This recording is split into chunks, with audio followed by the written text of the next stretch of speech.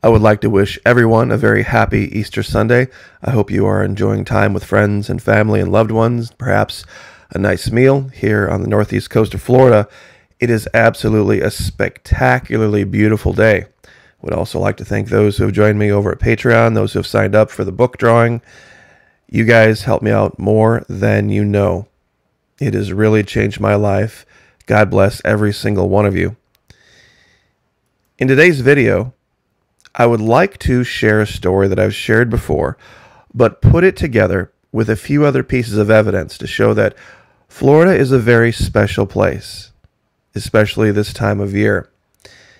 Now, I'm sure a lot of you have heard the stories, what they commonly refer to as myths, of a fountain of youth. Well, it's more than just anecdotal evidence that makes people believe this. This is a painting from way back in the 15th century about what they envisioned the Fountain of Youth to be.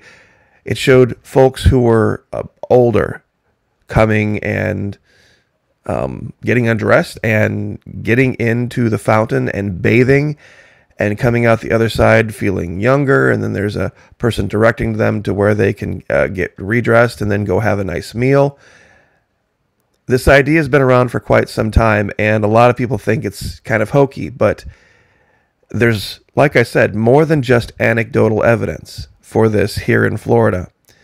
Not only are there historical stories, there are graves that you can go see here in Florida, especially in a place called Green Cove Springs, that show people living to almost 100 years old during the 16th and 17th century, which was unheard of back then. Now, this picture's painted by Lucas Cranach the Elder, and it hangs currently in Berlin in Germany. But when Menendez came to Florida, he began telling stories, of the water somehow having medicinal properties to it. And a lot of people dismiss this. Ponce de Leon was largely credited with the discovery of the Fountain of Youth, but it was really Menendez that started this. This was 1565, right down the road from where I'm speaking to you from, up in St. Augustine, where they came and they proclaimed La Florida in the name of God, as opposed to the name of a king or the name of a ship's captain. Now, I'd like to share some other pieces of evidence. These are two people that are in my comments section regularly.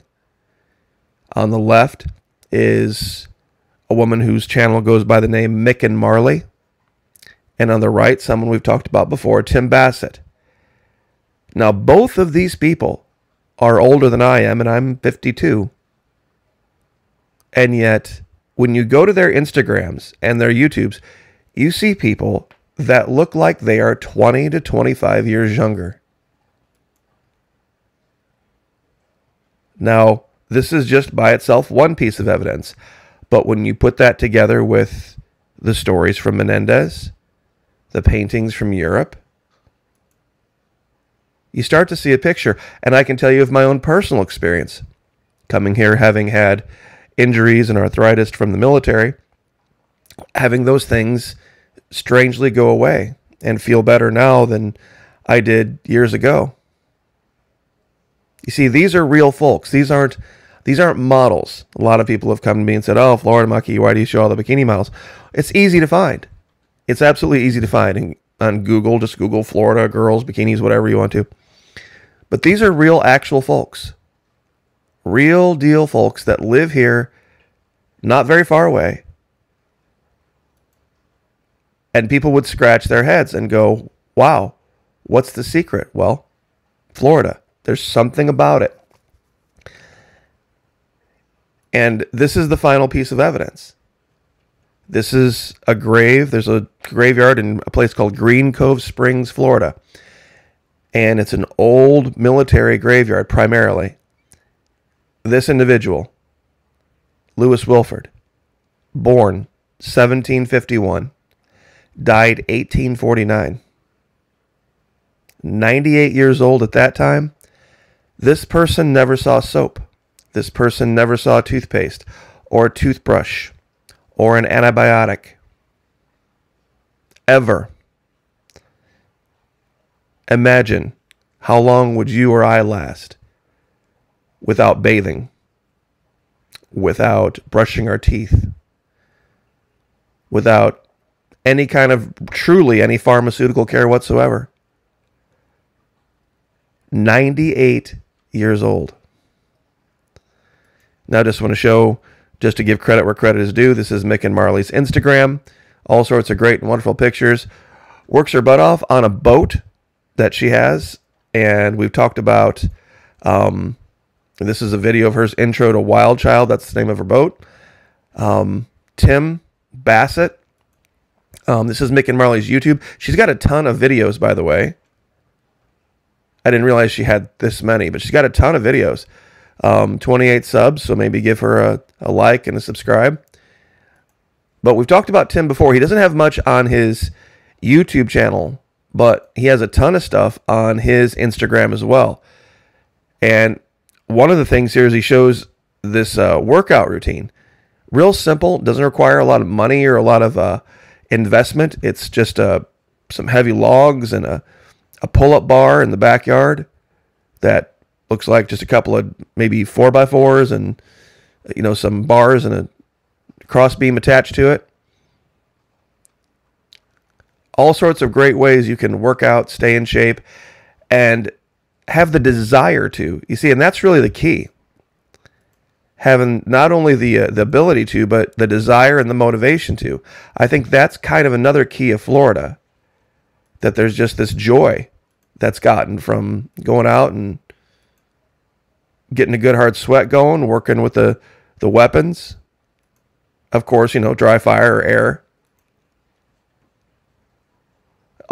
He says right here, all my equipment was handmade from scrap wood thrown out by others. Only purchased a bag of rock salt and a couple of ice screws. Just getting a workout in the backyard.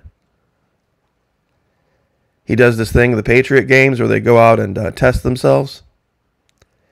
It's truly amazing. So when you put it all together, when you put everything together, you got your regular folks, you've got folks where you can go look at the grave, you can read history about it, and like I said, I can give you my own personal testimony about it. There's something down here that is different than other places that are just as warm, like, say, Southern California or Texas.